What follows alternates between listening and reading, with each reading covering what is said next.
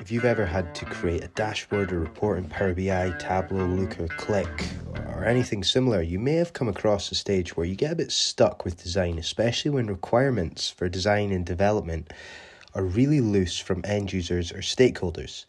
Dalle 2 could be a solution. It's created by the people behind OpenAI, so the same people that have released the recently popular NLP model ChatGPT. It's just a way to essentially generate digital art from natural language or just text. So you can see here as we go through the documentation, a bowl of soup that looks like a monster. So these aren't images that have been created before. They're purely created and formed and generated from the text supplied to the Dalle 2 system.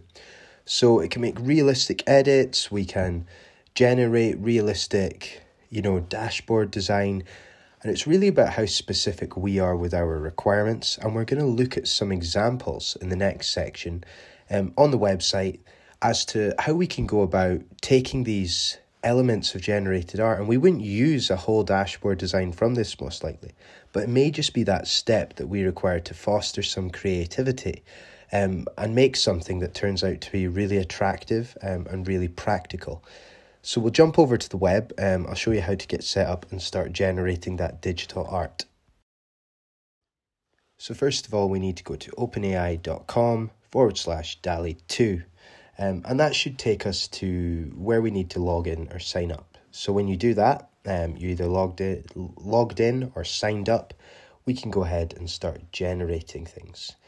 Now you see here you have a surprise me option, and that's just showing us the text that we would be required, a stern looking owl dressed as a librarian in digital art, to generate something like this. There's lots of keywords, maybe like gradient, background, synth wave, but I'm just going to show some purely arbitrary examples that I've come up with to show you just how good this can be when we're quite specific. So a robot playing chess in a suit while eating a hot dog.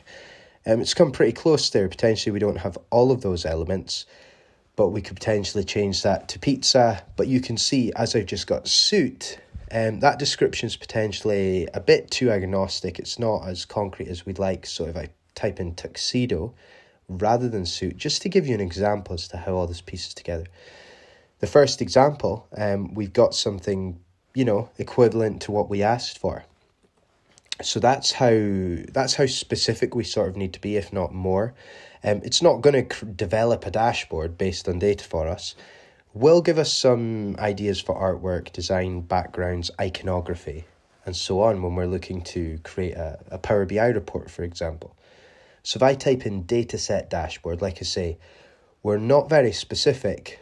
It's nothing here that looks great, unfortunately, but it may give you an idea as to, even this example here, as to how to potentially segment things or lay them out.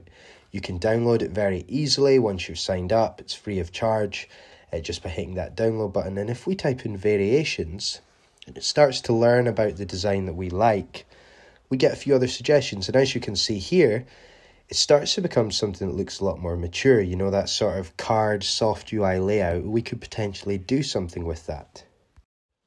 So now let's be a bit more specific and see what we get.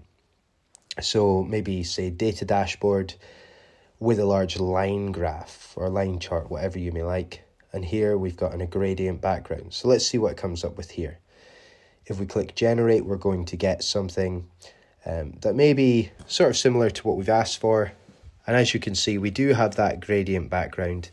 The first example, we may be able to download this, get a full screen, get some more ideas and get some creativity going. But it's important to remember when we're developing dashboards, quite often we want the design to be similar to more polished and long-standing things like website layout UI or web application user interface design. So maybe I type in website navigation page with a line chart. And as you can see here, this is would be something that we could potentially, we could either take the block design, we could take the certain annotation elements here. We could use this as a navigation layout with some data. So it starts to become a lot more powerful when maybe we decide to think out of the box slightly. So here I'll say database dashboard with a modern design and line chart. Again, making it a bit more specific, but we could definitely be a lot more specific in what we asked for. I just wanted to give you sort of tools and know-how to start doing this for yourself. So as you can see here in potentially the first option, there's something that, little core elements that we could take and manipulate across into our own dashboards that we develop.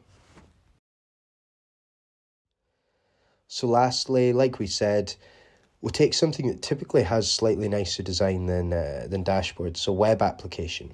Look at icons, navigation, menus, and charts, and let's see what we get. So potentially the last option here, the fourth onto the right, is quite a good option. We have cards, we have ideas as to how we could potentially segment a dashboard and make use of space. Again, we could look at variations. However, I implore you to try this yourself, see what you can come up with, and you never know. It may be very helpful when you're developing a data, dashboard, or application where your end users aren't very good at giving you briefs. As usual, like, comment, subscribe, and share. Thank you.